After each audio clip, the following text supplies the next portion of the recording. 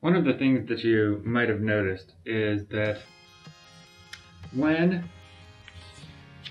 the rectangle gets really, really far from the vanishing point, that everything starts to look weird.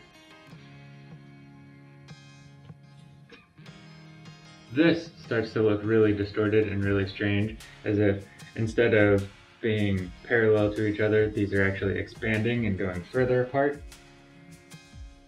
And that's because we're actually getting too much of our field of vision into the frame, and we need to actually add a new technique to this. And what's happening is that essentially, if we have our little eyeball,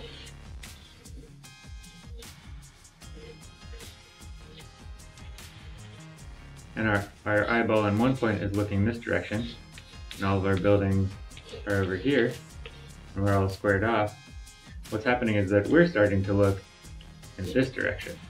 And that's why this is looking strange, right? Because we want to see it, we're seeing more of this plane right here. And we're starting to examine this corner, right? And because that gets weird, we need a whole new technique, and that is two-point perspective. So here we have vanishing point number 1 that we were dealing with in one-point perspective, and here we have vanishing point number 2.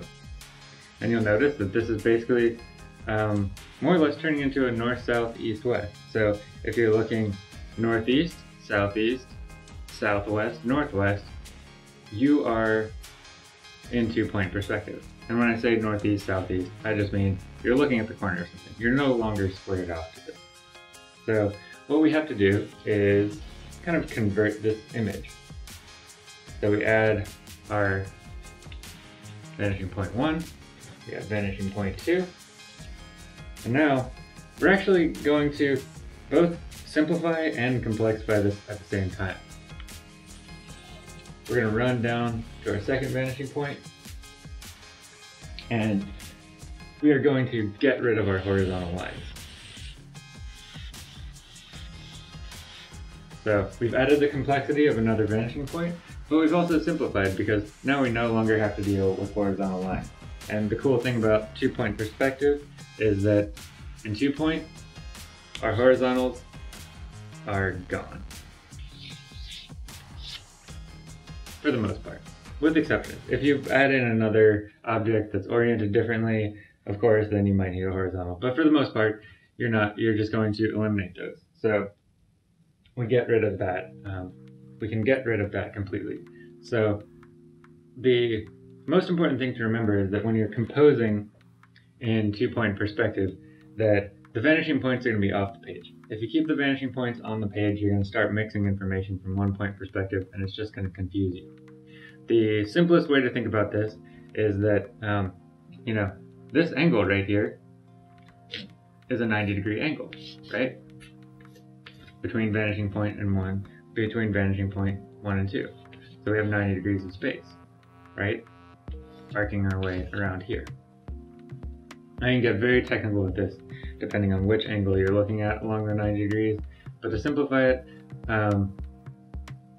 what my students and I kind of figured out was that if we take this distance, this is probably about 3 feet, and if we reduce that by half, down to 18 inches, then that's a good space for a paper. So here, if we go from here to here, this is about 18 inches.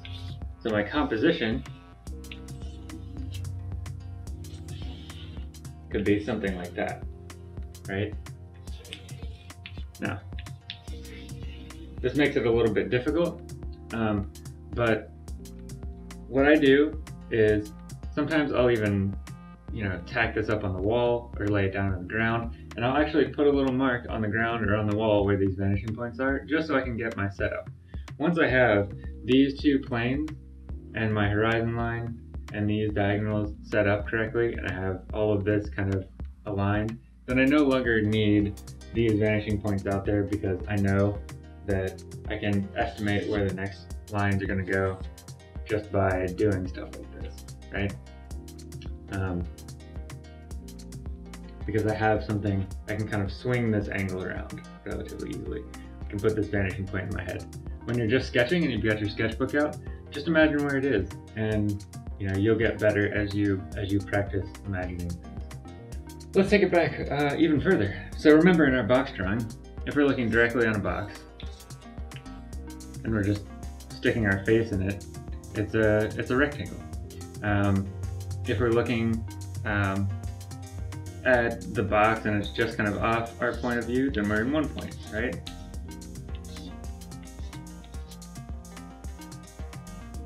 If we're focusing on the corner of the box, then we're in 2 points. This is why just simple box drawing is so important, because it makes this a lot easier.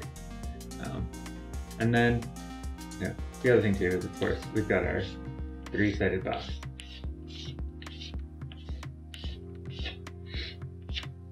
Right? And we're still in 2 point. We're just looking down, so the horizon line is somewhere over here. And the other thing to keep in mind too is that here, when you set this up and you have your rectangle that's going to go above and below the horizon line, you're only working with 2 triangles. And that's the neatest thing. Your 2 triangles, you cut them off, right? So you go triangle, triangle, cut, cut, cut, and you have a box in 2 point perspective, right? Make sure we put our horizon line in there for clarity.